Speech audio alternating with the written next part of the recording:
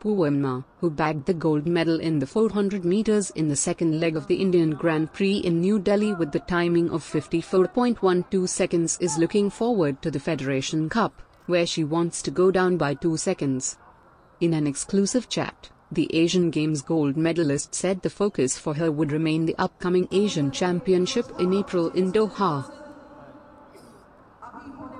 तो मुझे विश्वास है कि फेडरेशन कप में मैं 52 की रेस लगा दूंगी, सो आई एम सेटिस्फाइड।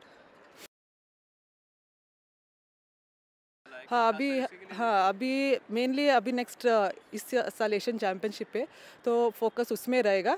फिर उसके बाद वर्ल्ड चैम्पियनशिप है, तो ये पूरा हमारा टोक्यो ओलंपिक्स के लिए तैयारी है, तो इसमें हम लोग अच्छा परफॉर्मेंस देंगे।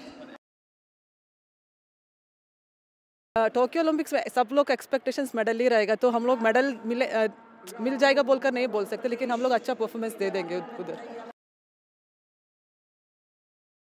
पूरा फोकस ओलंपिक्स ही रहेगा, लेकिन ओलंपिक्स से पहले ये पूरा कंपटीशन करना हमें बहुत ज़रूरी है।